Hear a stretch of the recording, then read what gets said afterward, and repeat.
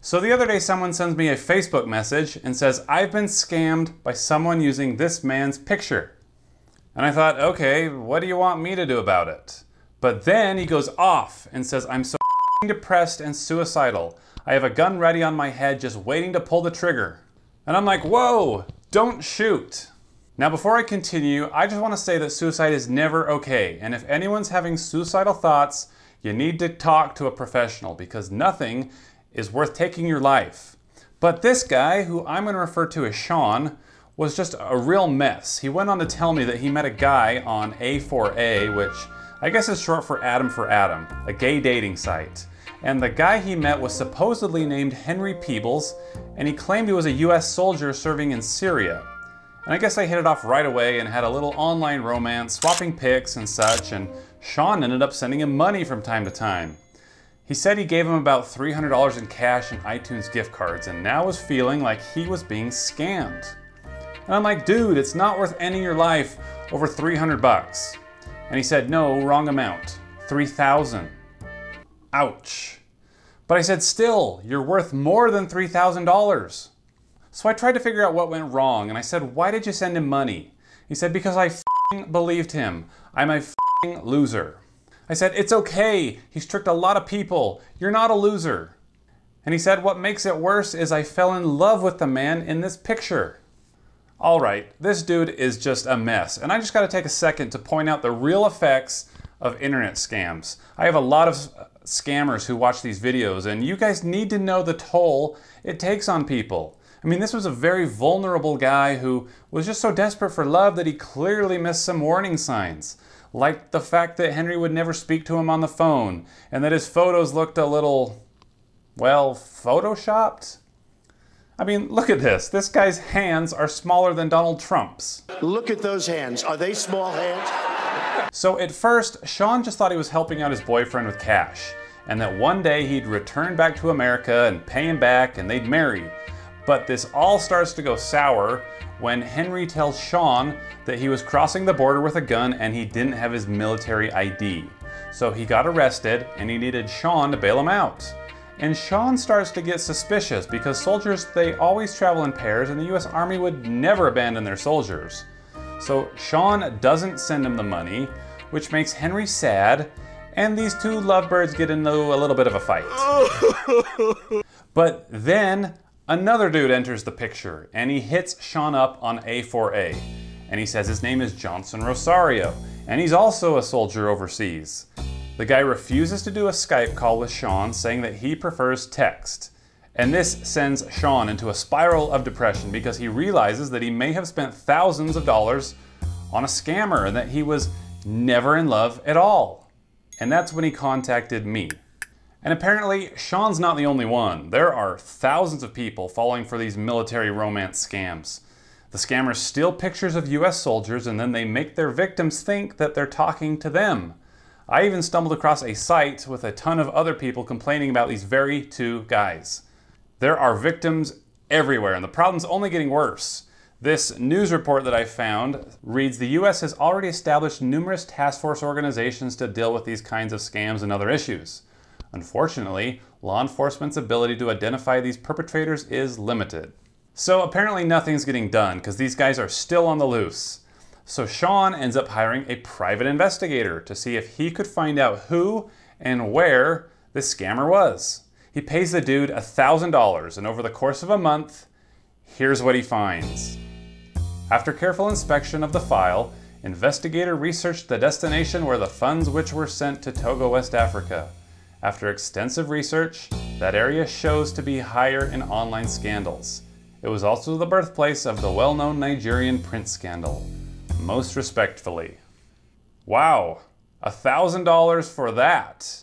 Any 12-year-old with a laptop could have told us that. What is the matter with you people? Are you guys lazy or do you just suck at your job? Now the guy on YouTube is gonna have to figure it out for you.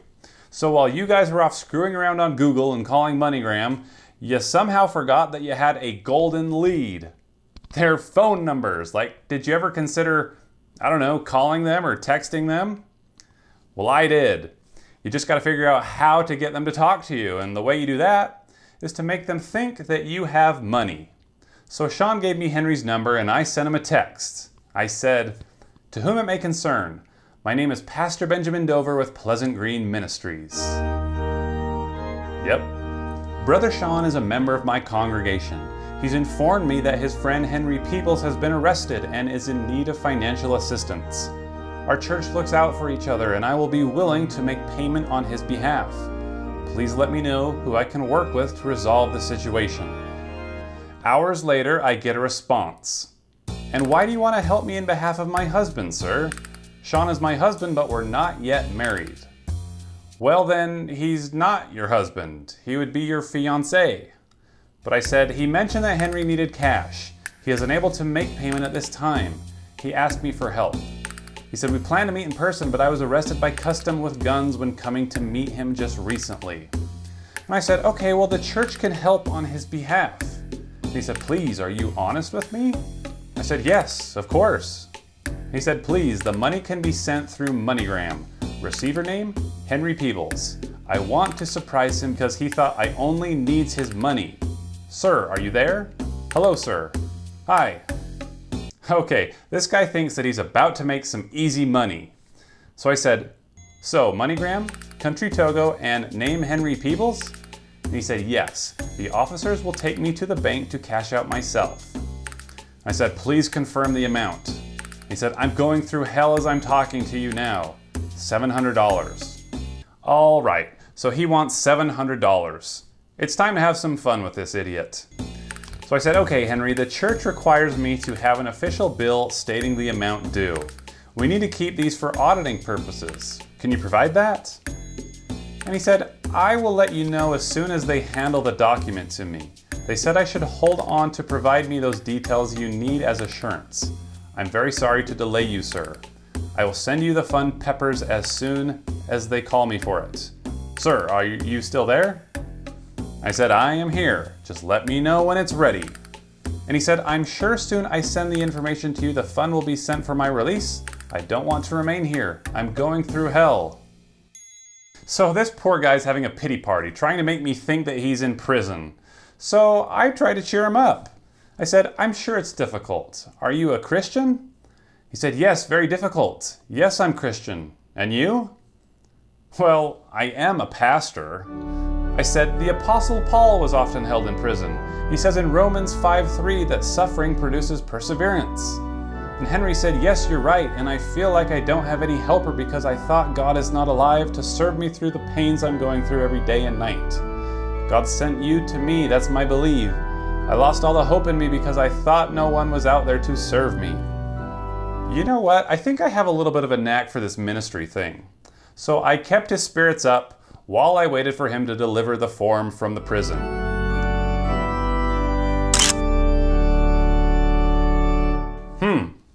He spent 6 hours on Photoshop and this is the best he could do. I said, "Great, I just need you to fill out the form for the church's records. Then we are good to go." And Henry said, "Okay."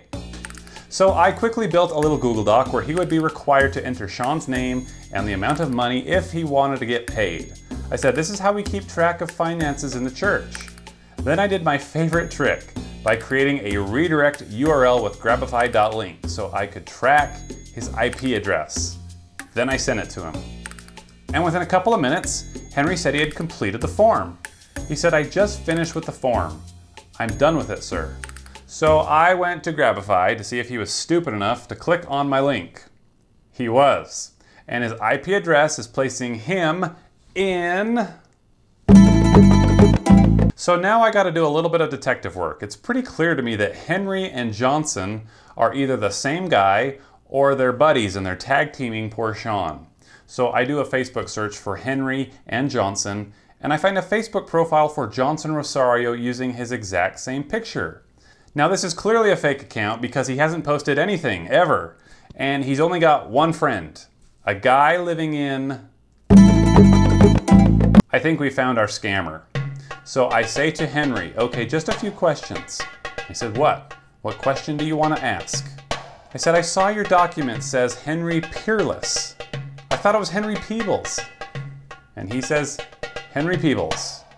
I said, "Okay, so why does it say Peerless?" He doesn't answer, but he repeats, Henry Peebles.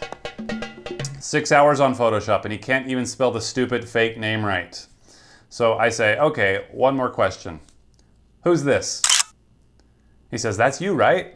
I said, no, it's you. You're not in Togo, you're in Ghana. And he said, wow, LOL. Funny, LOL. I need to sleep, man. I said, I tracked your IP address. He said, what the f is going on here? You're here to play games with my emotions, right? Yes, I am here to play with his emotions. So I sent him another picture. And another one. I said, prove I'm wrong. Take a selfie right now. He said, with a simple text phone, sir? I said, you're using a Mozilla Techno CX Air. You sent me a graphic. You filled out a Google form. You're not using a text phone. And then Henry goes quiet, meaning that I think he knows he's been caught red-handed. But that's when Johnson starts chatting up Sean again. But Sean is pissed and he ain't falling for this crap. So he starts cussing Johnson out and he responds with a picture of our suspect. And Johnson says, how'd you get his picture? And Sean just lets him have it, cussing up a storm, and finally Johnson breaks character and starts unloading on Sean, saying his grandfather stole wealth from Ghana and Sean is getting what he deserves. He then starts sending him pictures of shrines with Ghanaian phrases. Is he casting a spell on him or what? So Sean starts repeatedly video calling him until he finally answers, probably on accident. But Sean is able to get a screenshot. And there's our scammer.